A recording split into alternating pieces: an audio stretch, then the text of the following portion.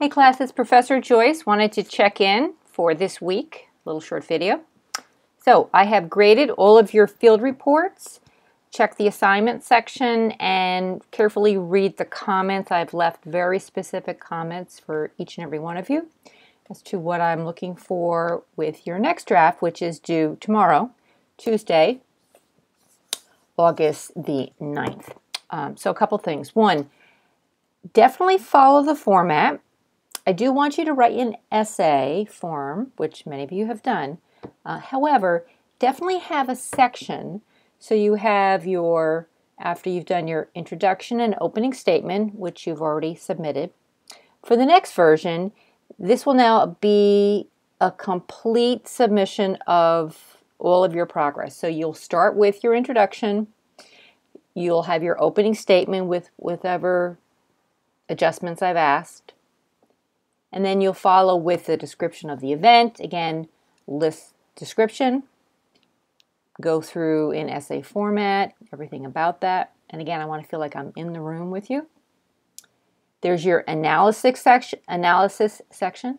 Again, analyze and go into, again, your reflections. And after you've taken all this in, kind of, what does this mean for you? So follow the questions on the template.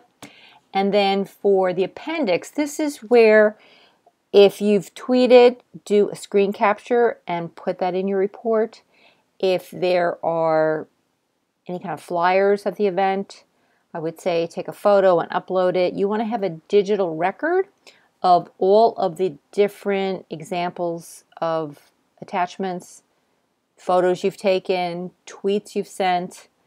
If there aren't any of those things, go to their website and give me a couple of screen captures of, what this organization is about. So that really fills out and gives your appendix section some color and some weight. So that's what's due for the next version. The addendum, you will not put in this version. That's at the very final one. But for this one, definitely follow the field report template with sections 1 through 5. The other is I have gone through all of your LinkedIn, and I again have added very specific comments and recommendations for changes. And what I like to do is give you an opportunity to increase your grade if you've had points taken off for you either didn't customize your URL, or you didn't have a photo, or you didn't have a summary. This is really an opportunity for you to get your professional presence set up in a way as part of this class and take my comments and incorporate them. Then this gives you the framework.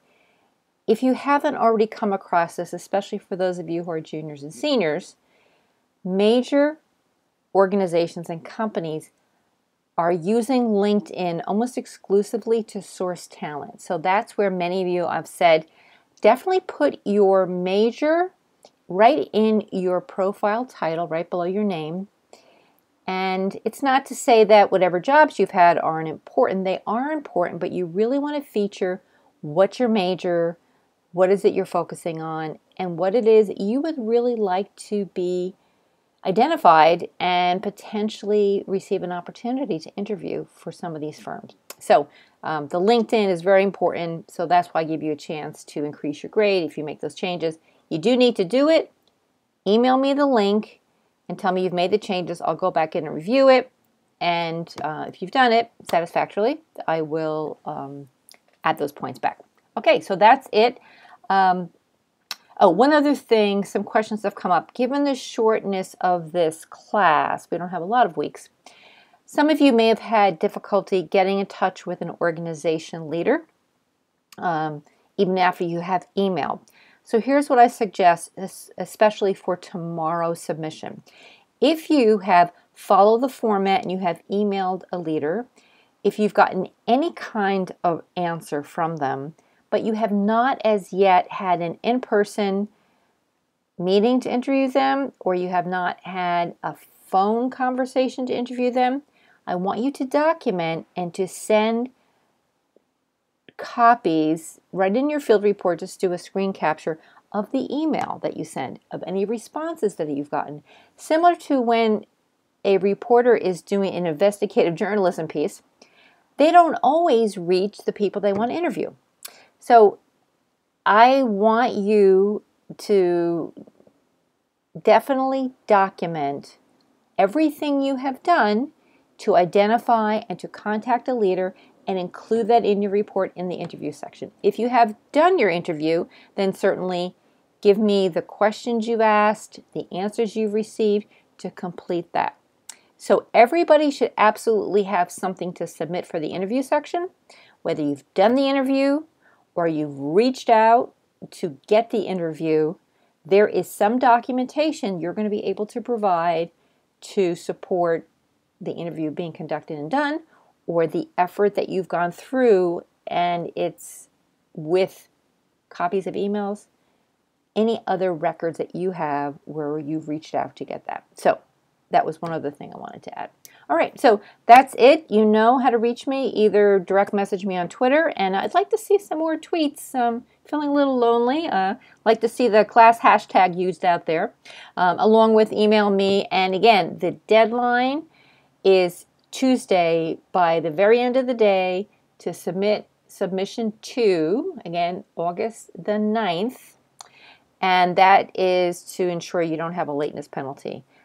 If for some reason, under circumstances that are out of your control, if you need an additional extension, you must email me before the deadline. You must get my permission. You must get an email back from me saying that I've approved that. But I'd really like everybody to work towards that Tuesday deadline. And again, because the very final version is due a week from Tuesday, and then class is done. So both you and I really need the time to go through these. So, okay, that's it. This is Professor Joyce signing off, and I'm really looking forward to reading your field reports. All right, take care. Bye.